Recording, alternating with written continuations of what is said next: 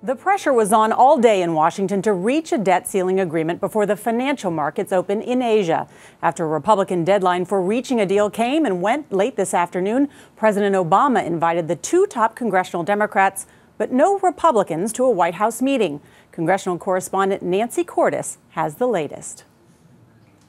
With time running out, House Speaker John Boehner said if he could not reach an agreement with Democrats by tonight, Republicans would roll out their own plan. I would prefer to have a bipartisan approach to solve this problem. If that's not possible, I and my Republican colleagues in the House are prepared to move on our own. Boehner says a Republican bill would likely involve two steps. First, a short-term extension of the debt ceiling, accompanied by a package of spending cuts. And then another extension in 6 months or so, after Congress can identify more cuts. On Face the Nation, Arizona Senator John Kyle said that would satisfy the Republican aim of offsetting any increase in the debt ceiling with equal or greater cuts in spending. If we can reduce spending by $1 trillion, then we extend the debt ceiling $1 trillion worth, and that would take it at least through the end of this year. But the president warned on Friday he would veto that approach. Mr. Obama has called for a one-time $2.4 trillion increase in the debt ceiling. We have to extend this debt ceiling through the next election into 2013.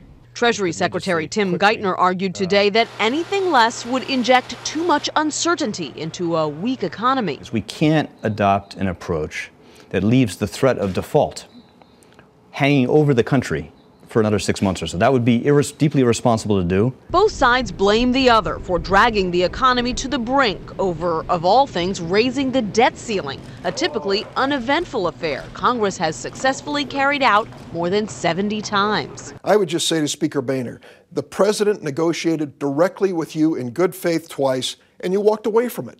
At some point, the Speaker has to accept a responsibility beyond his caucus to this nation.